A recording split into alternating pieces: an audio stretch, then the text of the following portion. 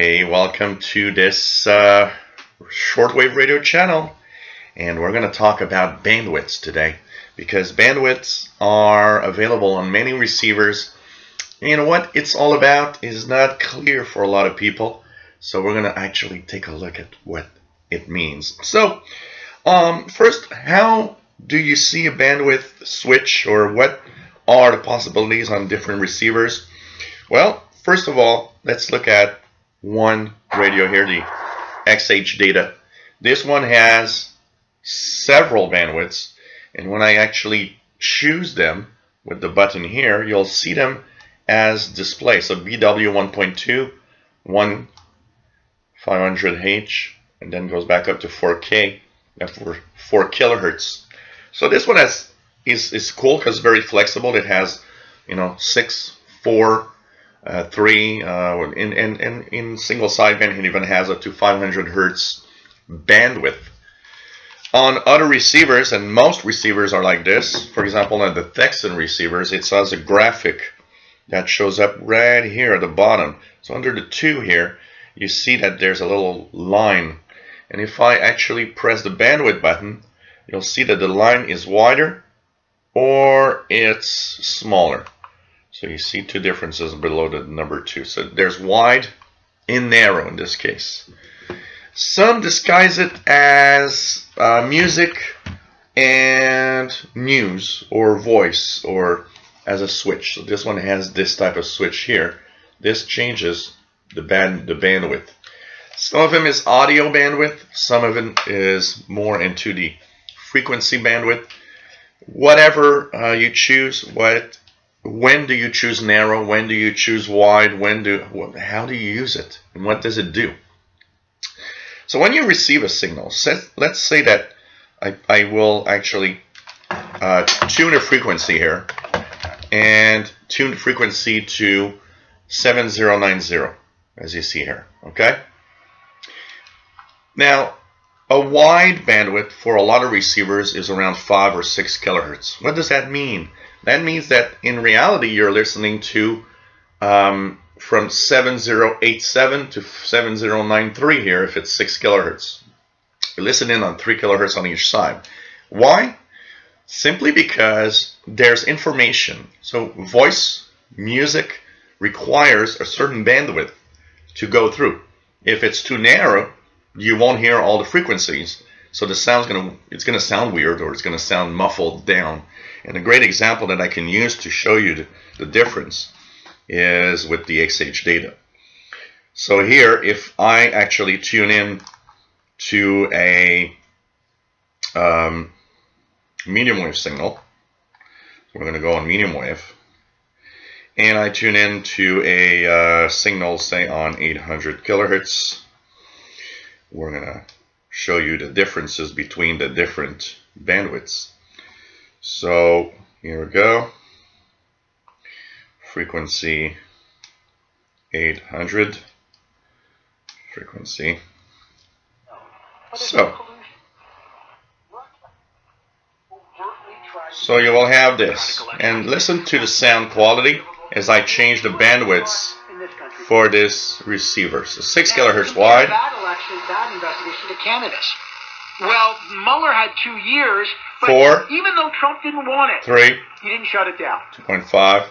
The Trudeau liberals have shut down the Justice Committee that have been asking straight up to hear from Jody Wilson-Raybould and Jane Philpott. Jane Philpott, who also... So if you noticed, the sound, as I was actually narrowing the bandwidth, loses some of its fidelity. Some of the higher frequencies are cut off.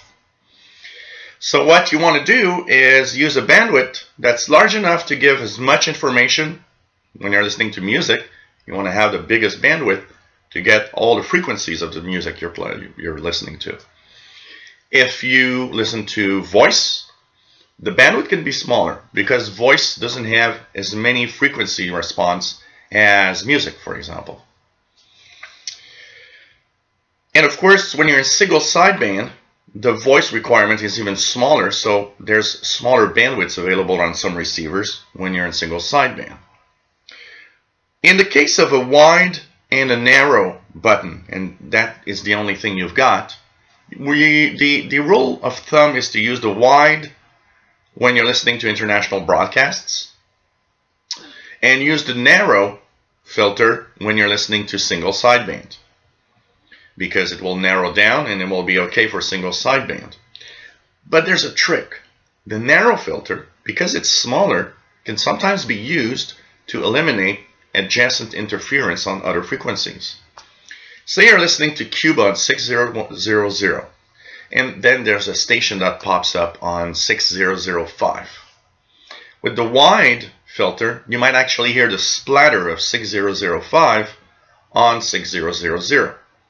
By using a smaller filter, you might actually be able to filter out what's happening on 6005. So that's one use also of these filters. A narrow filter will actually listen in. Of course, you lose some audio quality, but you will also make it more difficult, or you'll actually clip out a lot of the interference that could be on each side of the frequency you're listening to. On single sideband is the same thing. If you have several filters like I have here on the XH data, you will try to use the biggest, the widest one for SSB, which usually for a lot of receivers is like around 2.8 kilohertz or 3 kilohertz. And you can narrow it down 2.2 or 1.8, and you'll still be able to listen in. And if there's too many signals, single sideband signals, say for example in a contest, well, you're able to narrow it down to just the signal you're listening and avoid the interference from other signals that are very close to it. So that is the use you're going to have for these bandwidth filters. Either avoid interference, or, like I said, if there's no interference, you'll use the wide one for better audio quality, audio fidelity, and you'll use the narrow one when you're listening to single sideband because it's smaller imprint on the scale. And of course, as you've seen on the XH data, and even on some higher end receivers like the ICOM and the Yaesu that I've got here, you can narrow them down to a very, very small filter.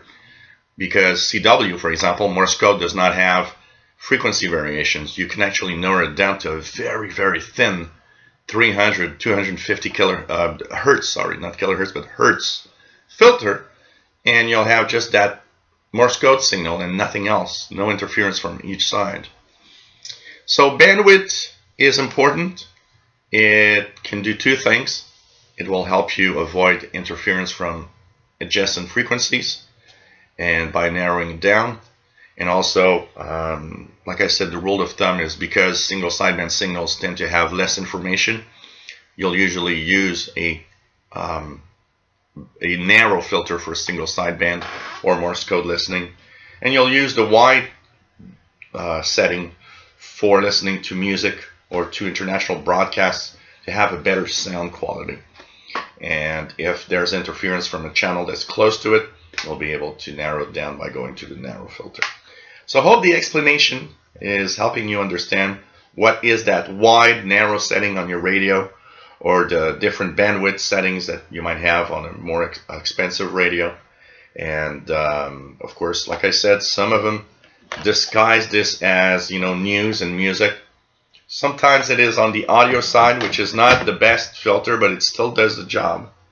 And it's to be used in the circumstances depending on what you're listening to. If you enjoy my videos, please subscribe, give us a thumbs up, and hope you enjoy these tips and tricks video. Bye-bye.